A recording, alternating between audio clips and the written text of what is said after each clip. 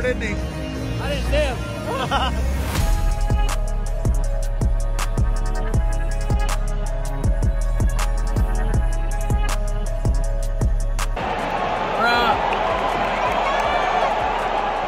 I don't count Henry out at all.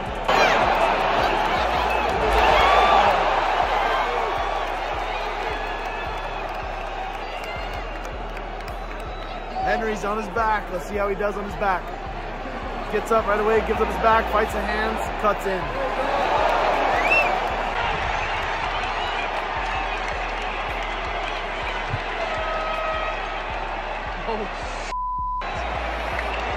All three judges for this contest, 29-28 for the winner by unanimous decision, Merab!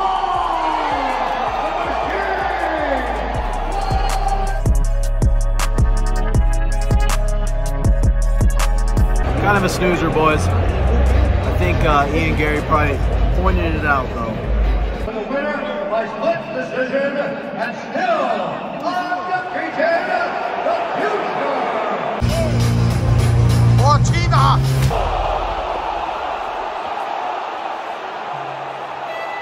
Woo-hoo-hoo!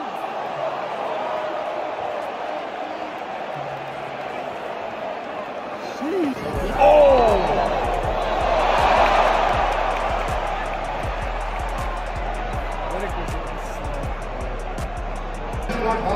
There you go. Costa.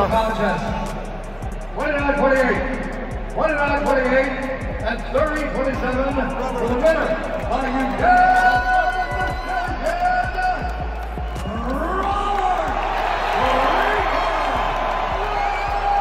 introducing first, flying out of the blue corner, and undefeated because of others.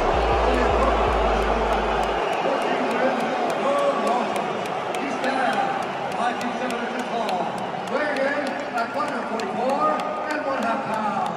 Fighting out of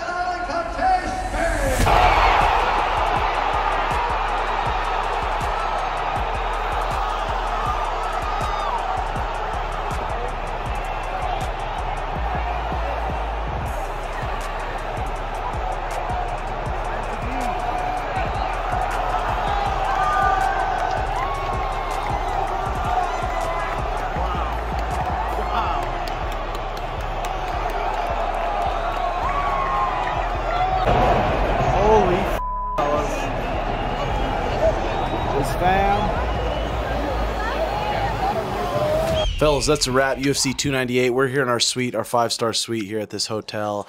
And first fight on the... It's got a hot tub. It's got a hot tub. First fight, Merab versus Henry. Henry looked weathered and old. He looks like he's just not really in it anymore. If he retires, I mean, he did a lot. I was hearing rumors that he did not have a good camp, wasn't sparring, was not able to train hard. But it's so funny. You hear fighters... Like, I guess I was talking about when I fought Aljo, how, camp's going good and shit. It's like, what else are you going to fucking say? Henry was all confident and saying shit, but realistically, it sounded like he had a horrible camp. Yeah, and heard he had a groin injury. He couldn't spar for a while, but getting older, and Merab brought the pace. I was surprised Merab took him down so many times. He finished a single leg a handful of times and just kind of whooped Henry. But if that Henry would have fought Suga, it would have been a bad night. But if Henry's retiring, congrats to him. He did a lot. Still did double champ. Respect to Henry. So, next one. Merab looked good, though. He's a fucking little machine. He's definitely a problem. Why'd you say little? Well, because he's 5'2", I think. Yeah, okay. So. But and then next one. So good job, Merab, there. I think Merab's on a 10-fight win streak. I think if he can put 5 more together, we'll probably end up seeing him. No, but next one. Ian Garry versus Jeff Neal. Ian Garry looked like a vegan. Where'd you read that? Or you make that up? He even said, I'm not eating meat anymore in the embeddeds, didn't he, Sono? Yeah, so I think... It did look kind of like a green bean. He didn't look as strong, really explosive. He was backing up. The crowd was booing him really loud. He got it done, though. Got it done by decision. I figured he would. Too long. Someone was saying it was robbery. I didn't think it was robbery. Southpaw Orthodox, he was doing a good job at ripping that knee up the middle, throwing some teeps. Got the job done. Not very exciting. Who do they give him next? Hopefully they give him Colby. He called out Colby. It'd be I was sweet. sitting next to Ali, and Ali's like, Colby kills him. Colby kills him. Like, 3-round fight? God, when someone says someone kills the other guy, it's like, dude, who's going to show up healthy and who's going to show up and perform on that night? Yeah. Paulo Costa, Robert Whittaker. Paulo Costa, Robert Whittaker. Robert was fucking his calf. That was a sick fight. Badass fight. He was smacking his calf, dude. He had that baseball-sized lump on his calf. Was that the first shin. round? It was his shin from I think Paulo checked a kick.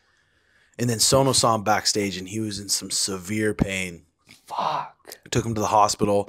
That was a war, though. I mean, Robert Whittaker was so fast with his jab. He was so sneaky with his right hand. Come back getting KO'd from DDP. Impressive. Paulo Costa was backing sink up. leak is in this video. I hope it is too. Paulo Costa backing up with his chin up a little bit. Robert Whittaker was finding that right hand. That wheel kick at the end of the first was on the money. Oh, that was crazy. And Robert Whittaker gets it done. He's back on the winning track, and he looked really good. He did. Paulo Costa, I saw his coach captain in the back, and he's just like, good. he said all his wars were done in the gym. So he was out for a year, getting ready for multiple fights, having a lot of fight camps, and having a lot of wars in the gym probably. And that happens. And that's, I mean, guys train hard and they overtrain. That could have been it, whatever. Robert Whittaker looked good. Next fight. Robert Whittaker versus Sean Strickland. Yeah, that would be sweet. It's a sick fight. You heard it here first. And then, okay, well, after that. Ilia knocked out Volkanovski in the second round. Ilia knocked out the greatest featherweight of all time in the second round. I knocked out the greatest bantamweight of all time in the second round. That's all I'm saying. Yeah, people will hate on it, like, what? But Sugar versus Ilia is a definite possibility. And Ilia looked good, though. Right when he was in there, but when they were before the face-off, he just looked like it was a champion in there. He looked really calm, super calm. Volk looked a little bit hesitant, and then as soon as Volk got put his back on the fence, Ilia ripped off one of his nasty boxing combos and KO'd him. Ilia's got to be one of my favorite fighters to watch. He's sick. So sick. He's so sick. His whole family was right behind us wearing all black with a red rose. That was kind of cool. It was pretty sweet. That was kind of cool. That documentary that he's going to drop probably do pretty good now. Oh, yeah, that's what they're doing. So, yeah, what's next for him? I mean, dude, I go out there and do what I do against Cheeto. Me versus Ilia in September in the Sphere. I'm saying, let's just fucking book it. Book your hotels, book your flights. Not saying it's going to happen, but book your shit. But book it so it doesn't sell out. Yeah, we got this. We got to take care of this kid first, Cheeto Rivera. Yeah, he's a tough little. He's a tough Mexican. He is. No, he's Ecuadorian. Come on, I don't disrespect Ecuadorian. the Mexicans. Viva la familia. But we're not looking past him, so we're ready to go. 3 weeks and we're there. So he wasn't at the fights tonight. Where were you, Cheeto? I was there waiting for you. Weren't there, buddy. Who were we sitting next? Corey Sandhagen was behind us. Ali was next to us. Justin Gaethje. Jamal Hill, breaking news. Jamal Hill, breaking news. Alex Pereira, supposedly. So, all right, UFC 298 recap. That's it. Hope you guys enjoy. Hit that like and subscribe button. Love you. Peace. Are we live? Sure.